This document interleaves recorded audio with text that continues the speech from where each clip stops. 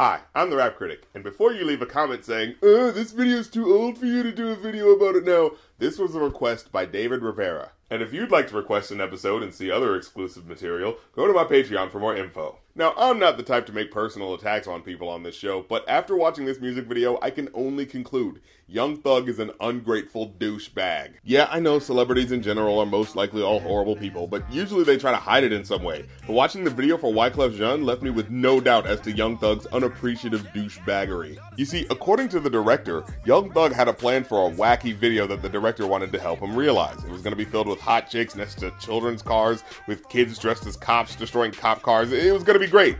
The only problem was, Young Thug decided to show up 10 hours late to the video and never got out of his car. Which is weird because, I mean, it's not like someone forced him into an idea he didn't like. This was specifically his idea, as made clear by the fact that at the beginning of the video, you could hear a recording of Young Thug giving directions for what he wanted. So why would he not want to be part of it? But yeah, apparently, most of the day was filled with either them waiting, the label telling them he was eventually going to show up, but just not doing it, and trying to film whatever they could to salvage something from this disaster. However, when it came time to edit for this project, the director wasn't having it, and in a sort of semi-revenge for his wasted time, he retroactively made the video all about the bullshit he had to deal with trying to film the video. So much so that it's rendered pretty much impossible to even pay attention to the song. So I'm not even gonna act like that's the focus here. And all throughout, he brings up the stuff they tried to do to work around his absence, including doing the set piece of them destroying a police car, which apparently caused the police in the area to have a few questions. They also had a few less than inspiring ideas, like making these two women eat a sausage from both ends because, you know,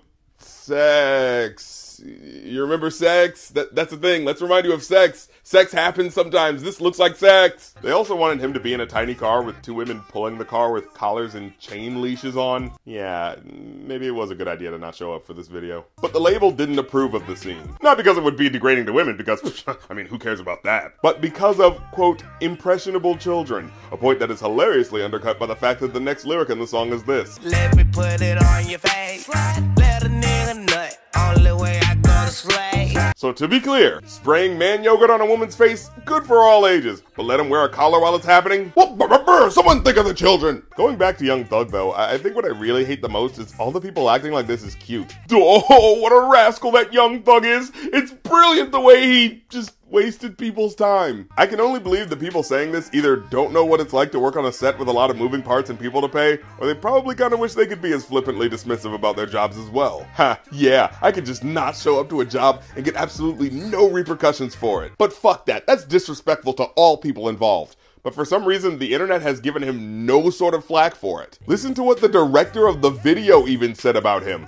I do think, in the end, Young Thug's creative broad stroke of simply not showing up made this video. His creative broad stroke of not showing up.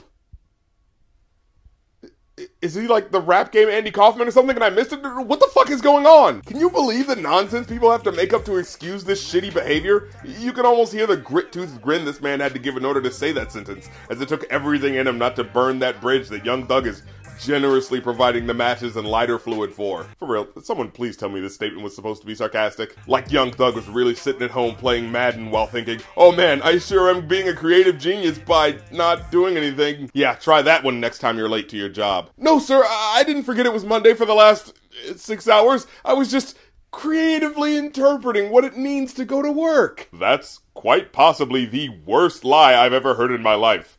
You are so unbelievably fired. All my tourists fall, yeah, they got it all. Daughter sexy and my son got the bra. Did he just say that his daughter is sexy? You know what? I'm not gonna focus on that. Of course, now that I think about it, seeing that so much stuff on the internet is trying to be unconventional in order to go viral, I'm not entirely sure this isn't a gimmick also. I mean, I find it odd that Noisy's YouTube channel just happened to want to do a behind-the-scenes special for this specific video, drawing even more attention to his absence. Also, Young Thug hasn't really commented on or explained his absence or anything, so it's odd that he just doesn't mind being called out for his blatant unprofessionalism. Seriously, it's complete bullshit that if a sound engineer or a guy who does the lighting for the video was 10 hours late for the shoot, dude would get fired on the spot. But everyone has a good hearty laugh and calls Young Thug a creative genius because he couldn't be bothered to do the arduous task of standing in front of a mansion and lip-syncing the words to his own songs. I just don't buy it. And now that I think about it, for real, I want to give a shout out to all the people who work behind the scenes on things like this. The people who relocate their lives into big cities to hopefully get a break working for a company that ultimately is exploiting your passion in order to pay you less than you're worth. The people who are working hard at their craft every day to make sure they're presenting the best possible resume they can, and wake up at ungodly hours of the morning to get to work on something as meticulous and frustrating as filming a video can be, and do all of that with a smile and to the best of their ability. Only to have the main celebrity of the event piss away the whole day smoking weed and watching Netflix, only to be like, oh shit, I should probably show up for that video shoot eventually, right after I finish this season of House of Cards. Seriously, what a dick! Watch, I bet after I've made this whole spiel, it's gonna come out that he was like saving children from a burning building or something. Then I look like the asshole.